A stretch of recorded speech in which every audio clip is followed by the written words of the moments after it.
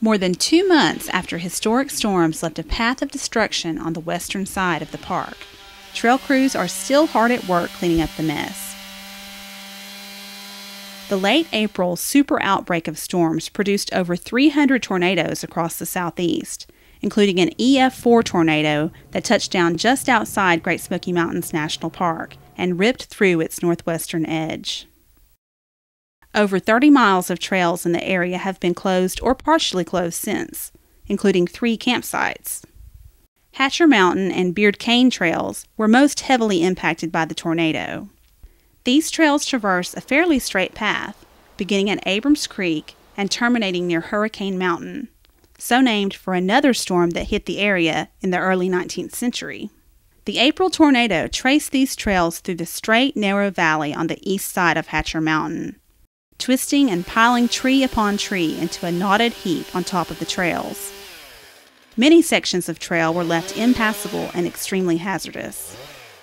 The park has called upon the assistance of special crews from Joshua Tree, Kings Canyon, and Canyonlands National Parks to take on the monumental task of cutting trees so that the work of clearing and repairing the trails can begin.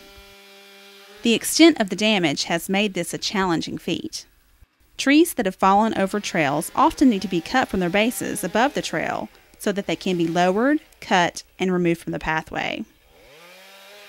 Trail crews were able to clear and reopen the popular 2.5-mile stretch of Abrams Falls Trail to the waterfall by Memorial Day. The entire length of the trail is now open. The large majority of the trail retains its allure, a pleasant walk beneath rhododendron, hemlock, and pine. A great chance to enjoy the forest shade while taking in beautiful scenes of the river along the trail. But about halfway to the waterfall, the effects of the storm are evident.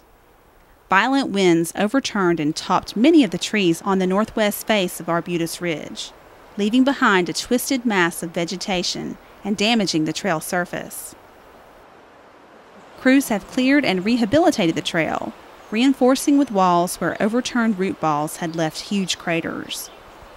The downed trees mean less shade on this short portion of the trail and have opened up views of Abrams Creek down below that were not possible before. Though this damage is impressive, the affected portion of Abrams Falls Trail is small in comparison to those trails in the direct line of the tornado. It could be months before the remaining trails are reopened as the enormous effort of cleaning up after this historic storm continues.